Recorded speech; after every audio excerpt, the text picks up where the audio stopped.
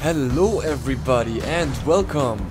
Recently, I have been checking out these 24 hours in VR videos where people are challenging themselves to stay in virtual reality for 24 hours. And eventually, I got curious enough to try it out myself. So I started to ask myself, if I would try this, what on earth would I do for 24 hours long? Will I sleep? I decided to try it, and I first tried to figure out what game I should pick for this challenge. I wanted to have the comfort of not having my VR controllers ending up without battery in the middle of the session. And I didn't want to use a gamepad or my keyboard for 24 hours long. So I came up with Grand Theft Auto 5 with VR mods. This way, I could still do a lot of things in virtual reality and use my VR controllers for things that need VR controllers, like for example controlling weapons. And my keyboard for when I don't really need the VR controllers, like for example to control vehicles or to walk around. I had the cables to charge the VR controllers on my desk, so I was able to charge the batteries when I didn't need them. I also had food and drinks on my desk because I wanted to stay in VR when I wanted to eat or drink something. Over the complete 24 hours, I took 3 very short moments to give food to my cat and as well so I could go to the toilet. Staying in virtual reality for a long time is a lot of fun, but unfortunately, you cannot go to the toilet in virtual reality when you have to go. I had an alarm sound set to go off every hour, so I could keep a track on the time. Usually, I use the wireless adapter for my HTC Vive, but this wasn't going to last for 24 hours long. You will notice the adapter attached on my Vive headset, but it was not connected. I was using the cable connection for my Vive, but decided to leave the adapter on the Vive so I didn't have to attach it back later. I also used the Nexus graphics mod for GTA 5 for better graphics. I will add links in the description to all the mods that I used, in case you want to try any of these. I will now show a recap of all the hours and all the things I did during these 24 hours. I woke up very early, had a large breakfast, gave myself an hour to prepare, and I eventually began my challenge at 9 AM. I tried to memorize a list of activities which I should do to fill these 24 hours. And I started by messing around in the middle of a meteor shower. I took a plane, I took off with the plane, and I flew around the city for a while, enjoying the apocalyptic surroundings around and inside the city from the sky, but also from the ground in Trevor's car.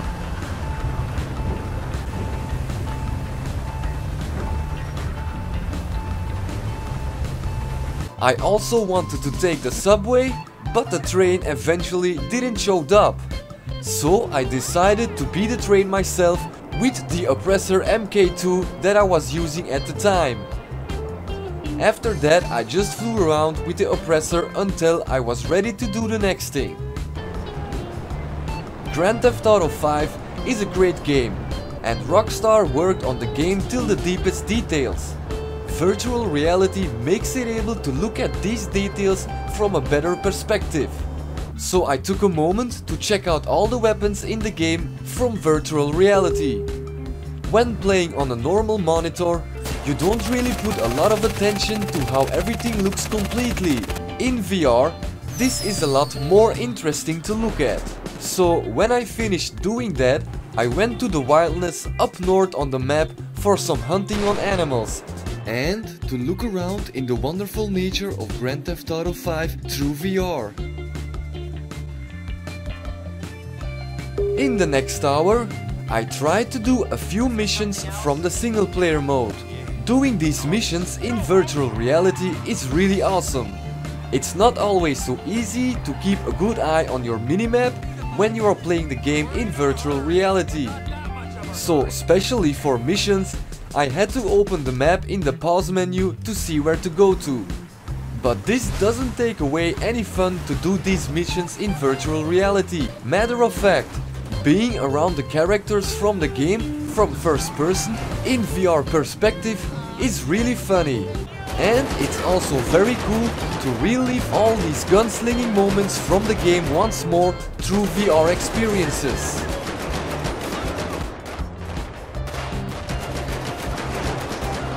Time flies fast when you are in virtual reality, that's for sure. And it was time to eat something. So I found a calm spot to eat at the cemetery in Los Santos. And I tried to be social with other visitors, which they didn't seem to appreciate that much. When I ate enough, it was time to move further and to do something else. I decided to go underwater with the submarine and to check out some underwater Easter eggs. It's pretty fun to use every vehicle from this game in virtual reality, but for some reason this submarine is pretty cool. At this time, I first took a 5-minute break to give my cat some food as well. And for the next hour, I decided to be a tourist in VR and to do some sightseeing and walking around. I was playing with a game resolution of 3840 on 2160 and a graphics mod. So I had to do some sightseeing and give extra attention to the details around me. Until somebody tried to fight with me over some weird looking dude who then ran away from me. I ran after him for a very long time so I could take a look at his weird face, but eventually he ended underneath my car.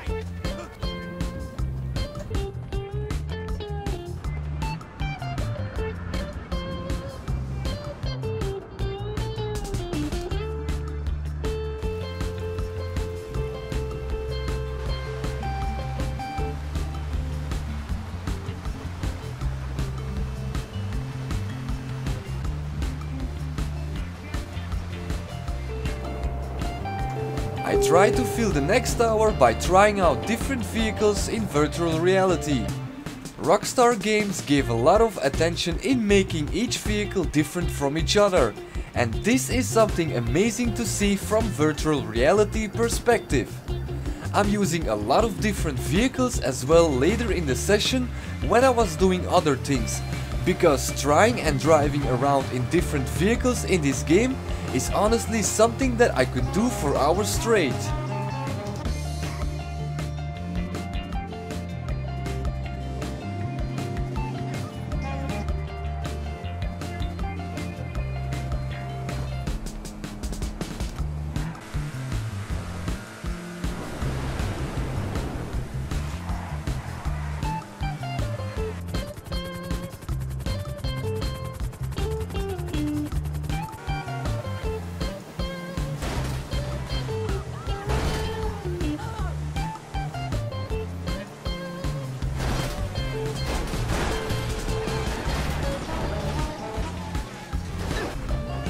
By now it was 3 PM in the afternoon, and since I didn't had enough yet of the vehicles in the game, I then decided to do some racing. One of the biggest reasons why I miss VR in Grand Theft Auto 5 Online is because of the races. Racing in VR is super awesome. It's in my top things that I like to do in virtual reality. It's really cool. In the single player of the game, you have some races. Not too many, but enough to keep me happy for another hour.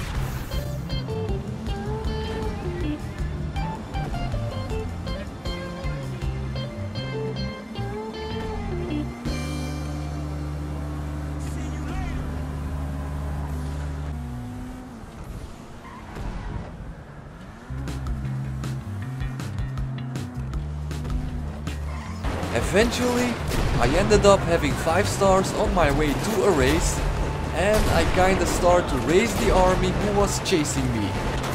Once they destroyed my car, it was time to do something different. Since the game is very big, it also holds a lot of interesting locations which you can explore, And since I am forced to keep myself busy for a very long time, visiting these locations was also one of the things I wanted to do. When playing this game on a monitor, I barely played in first person, but this changes when you are looking from VR view.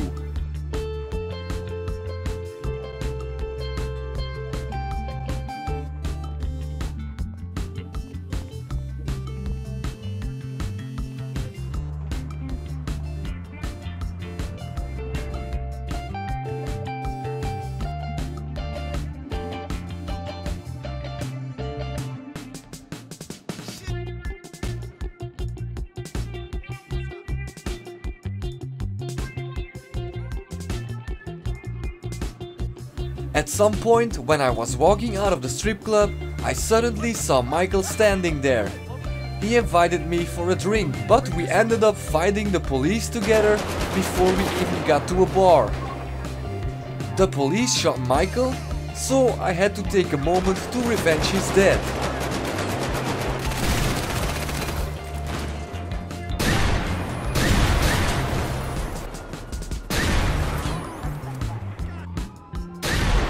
In the next hour, I have been doing some missions again. First, one of the easy ones.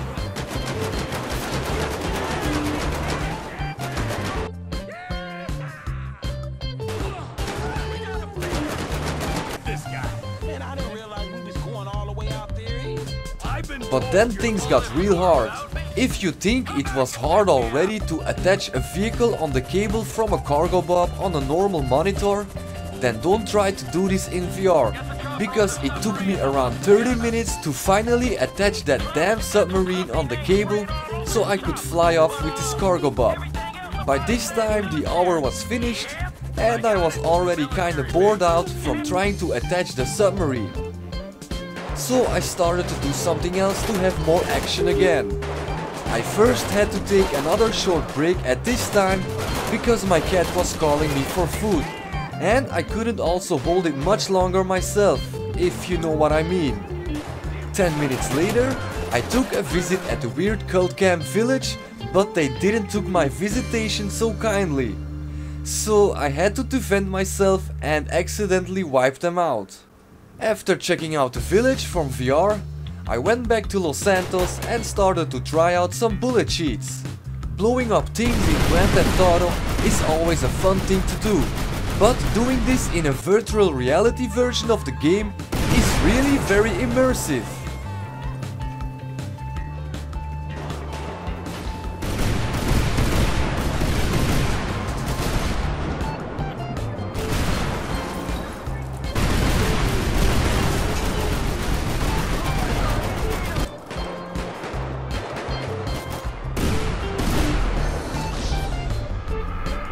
It was time to do something different again, so I changed character to Franklin and picked up his dog Chop. Then I drove to the beach with him to play fetch the ball. Playing fetch with Chop in virtual reality is actually really fun.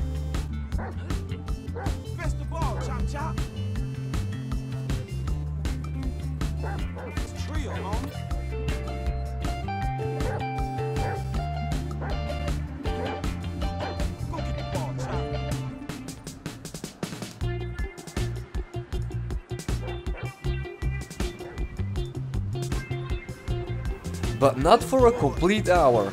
So I ditched Chop and drove to the lake in the middle of the map, trying not to drown my sand buggy.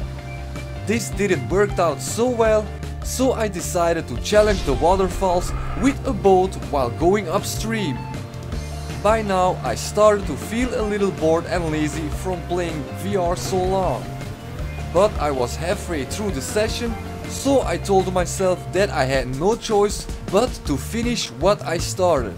Who is going to watch a 12 hours challenge anyway? I had to keep things interesting. So I decided to do one of my favorite things to do in VR in Grand Theft Auto 5, which is mountain biking. In real life, one of my other hobbies is also mountain biking.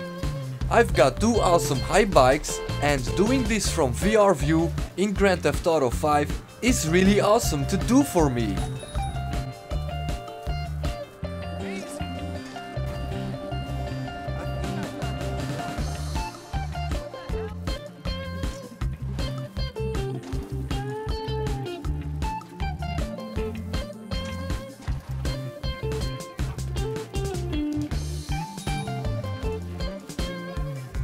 I've been doing this for most of the hour, but I've also been challenging Mount Chiliad with a dirt bike.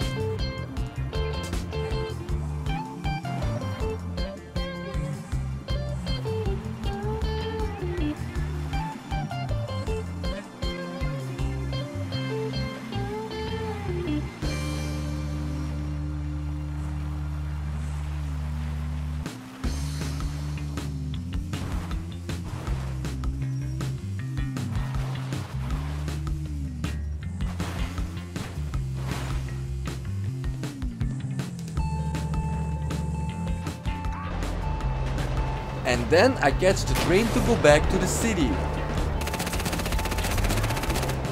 By the time I arrived in the city, I already entered the next hour. Since I was having wanted stars from having fun on the train, I didn't see a problem to finish the party with the police. Once they got me, it was time to think about my body. Not moving a lot for many hours makes you feel lazy and stiff. So I had to do something about it. I visited the beach of Los Santos to have a quick fitness session.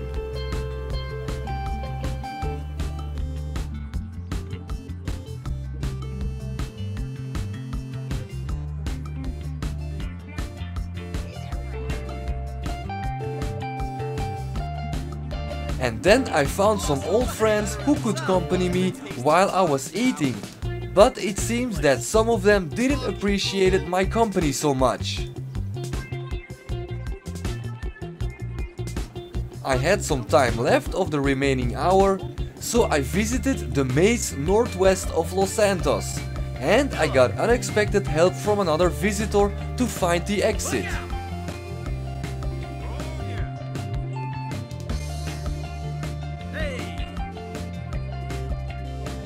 I also visited the movie studio, but ended up in another fight with security.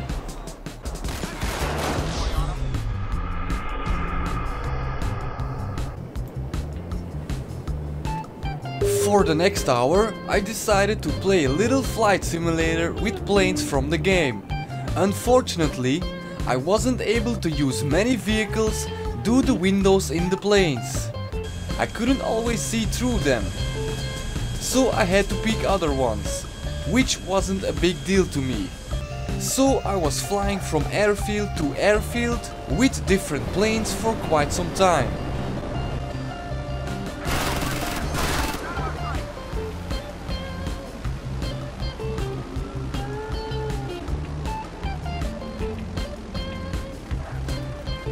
Which wasn't always so easy when you decide to try the biggest plane in the game.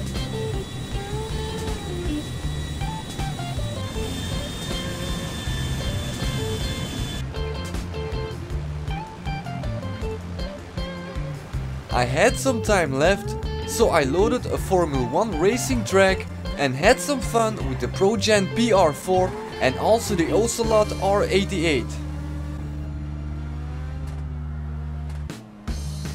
Until the map started to glitch and killed me. I wanted to start doing the rampage mode, which you can do in the game when you are playing as Trevor. But I noticed a huge police chase and I got curious to see what was going on.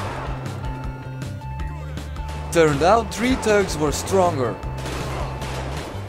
No matter if you are in VR or on a monitor, to watch the AI in the game doing its thing stays a funny thing. Doing Trevor's rampage mode in VR was pretty cool and very immersive.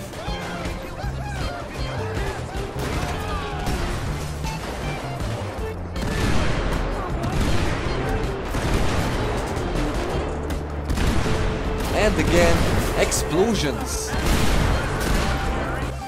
After some rampages, I took Trevor to the beach to sniff some sea air. And to the golfing course so he could ride his favorite vehicle.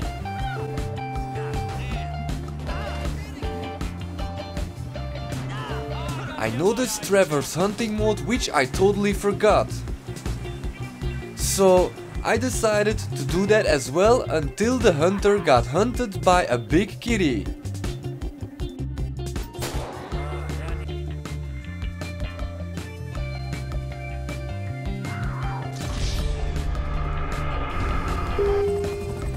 For this hour, I decided to play with the big ball for an hour long. First from an attack chopper, but that didn't turn out so well. I got the ball stuck around some trees and I tried to blow it out, but it was never powerful enough to get it out. So I went back up and tried to push the ball with an insurgent. It first worked out pretty good, but then I got stuck in a wide hole in the ground and the insurgent wasn't strong enough to push it out. So I went back again and I tried with another powerful vehicle. And this time I managed to have more control of where the ball should roll to. I managed to get the ball all the way to the giant lake and pushed it in the water. This wasn't enough for me, so I took a submarine and tried to push it deeper and deeper. But eventually it seemed like throwing water into the ocean and the ball wasn't really moving much forward anymore. I tried for some time, but it wasn't helping at all. I took a quick 10-minute break for my cat and the toilet. But once I returned, I immediately started to do some triathlon races, which was actually pretty cool to do in VR. A triathlon is a race which combines running, cycling and swimming. It's something not everybody can do, especially not me, but now I was doing it in VR. Once I finished doing some triathlon races, I then visited a bar so I could sit somewhere comfy so I could have another moment to eat. I gave myself a moment to do nothing because after all, this time I was really starting to feel the effects. I started to feel sleepy and also a little demotivated because at this point I kinda forgot most of the rest of the activities that I listed to do within these 24 hours. So I had to improvise a little. When the next hour began, I visited some parachute jump locations to try out some parachuting from VR view. I also wanted to skydive above Mount Chiliad, but surprisingly, this wasn't so immersive to do in VR. I tried a couple times, but every time it wasn't so nice. I had more fun with the super long parachute ride, which I did around the side of the mountain. I then found a speed bike and decided to have some high-speed action with that bike. Good motorbike simulations in VR are pretty rare to find, but with a VR mod in Grand Theft Auto 5, it's really nice. I also drove through the subway construction, which was really crazy from VR view.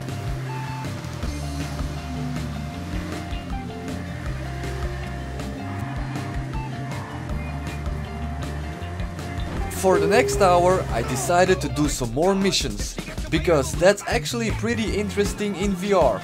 Every mission is a different story. Well, you cannot finish every mission in VR due to the fact that the VR mod is not an official VR release for the game. And that required controls to complete missions that are not compatible with this VR mod. As you can see, if I want to change character inside a mission, I had to interrupt the aiming with VR controllers to press the button on my keyboard. There are other missions that you can finish without issues or without swapping from VR controllers to keyboard. But again, this doesn't take away the wild fun you can experience when you play all this through VR. It was time to do something different again. So for this hour I was sitting as a passenger in vehicles with AI in them, which wasn't all so bad, until my first driver had to run from the police for some reason.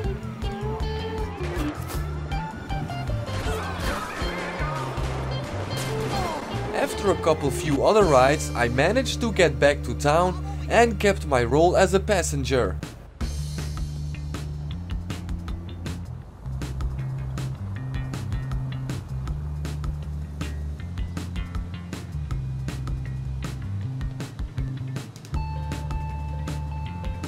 I then took a bus and turned on the Meteor Shower again to see what would happen. But at the end, nothing much happened until a meteor hit the bus. I turned off the Meteor Shower cheat and visited the beach to have some fun on a jet ski or to socialize with some other visitors at the beach. What exactly is wrong with you? You know what? You're one nasty fuck.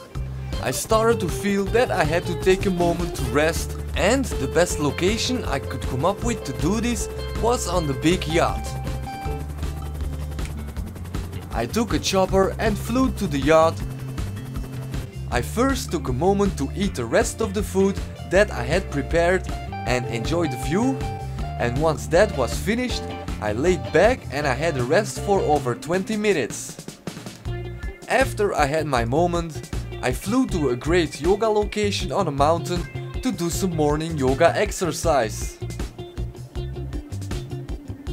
Realizing that I almost made it to 24 hours made me pretty excited, but I also started to have real issues to come up with different activities. So most of the time of this hour I just did some sightseeing and driving or flying around until I found the camper and just drove it to a farm. Still thinking about the next thing I should do, I decided to turn on the snow on the map and to fly around with an Oppressor once more to enjoy the view. I tried to enter the prison and to see if I could have some action there, but each time I got inside of the prison, I suddenly died over and over.